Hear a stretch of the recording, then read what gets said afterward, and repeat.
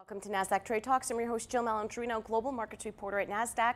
Joining me at the market site in Times Square, we have Luke Tilley. He's the chief economist with Wilmington Trust, and we're going to focus on portfolio positioning for monetary easing again. Luke, it's great to have you with us. And my question is, inflation's under control. We're near at full employment. Why cut it all? Doesn't that signal weakness? Yeah, so the Fed definitely has met both part of its mandate, right? Inflation is under control, as you said, unemployment is pretty low. And what they've said explicitly is that they are looking forward, and what they want to do is cut interest rates based on the outlook. That's what they said after the July 31st meeting, and Jerome Powell said it again last week when he was speaking in Switzerland. He explicitly said, we think that the economy is okay. We're not expecting a recession. However, we are making policy based on those risks, and the risks that he had outlined before saying that was the trade and tariff situation, and of course the slowdown in global growth.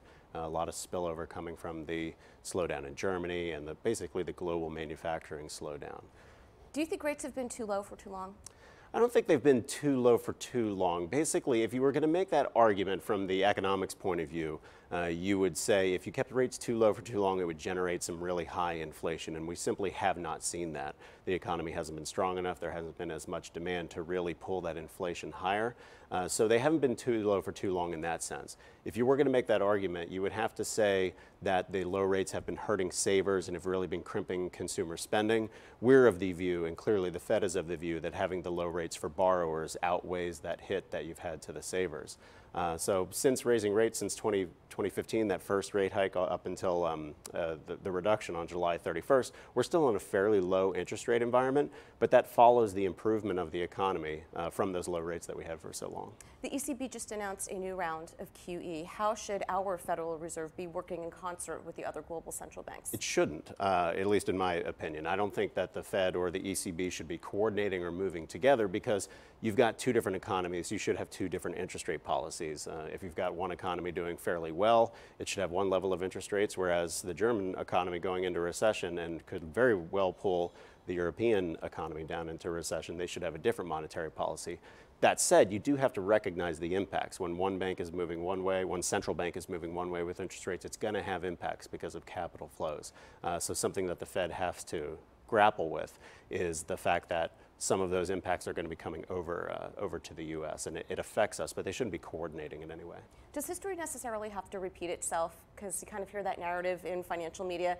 X happened when we cut rates this time. Will it happen again in 2019? Right. So something that people sometimes say is this time is different, which is always sort of a dangerous thing to say. I prefer to say that this time is always different. So history is always a little bit of a guide, but the particulars of any situation are very different. What we have going on right now is very similar to what we had in 1998, where you had a slowdown in the economy. It wasn't necessarily heading into recession, but you had some troubles from overseas, some financial market indicators, and the Fed ended up cutting at that point by 75 basis points in the middle of a cycle, no recession. Prolonged the start of the next recession for quite some time. This does look like that historical experience, but of course we have a very different economy than we did 21 years ago, different rates of inflation. So we think it's best to just pay attention to the current situation, be on the lookout for asset bubbles, and of course how markets are doing and how inflation and employment are doing. What do you think is more important for the global economy and the markets, a clear interest rate policy, a clear global trade policy, or a combination of the two? Yeah, combination of the two for sure. Because they're both very important. The trade policy, in our view, is something that has really hurt the economy on the short end of things ever since that second round of tariffs went in September of last year. If you look at the ISM, Institute for Supply Management's measures of the manufacturing sector and services sector, they both peaked right around the same time as those tariffs went in. So we've been suffering the consequences of that. And that's not to say that the goals of the tariff and sort of the discussions with the Chinese aren't laudable. We just know that it's had some impact on the economy, and it's going to help the economy if that gets resolved. Having a clear monetary policy and sort of the appropriate interest rates is also incredibly important. But the one thing that we have a fair amount of conviction about at Wilmington Trust is if we proceed with ever more tariffs and sort of that escalation, that lower interest rates from the Fed would help, but it wouldn't be able to outweigh the impacts of the tariffs. It's sort of like having the wrong medicine for the disease that you've got. All right, let's wrap it up with your Q4 outlook and, of course, your longer-term outlook going into what's going to be an interesting election cycle.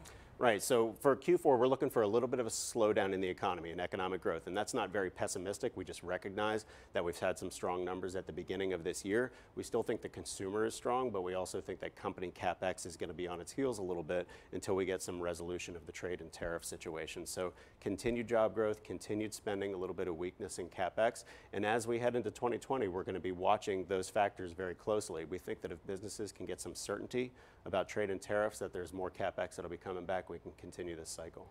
All right, Luke, thanks so much for joining us Thank at you. MarketSite. And thanks for joining me on Trade Talks. I'm Jill Malandrino, Global Markets Reporter at Nasdaq.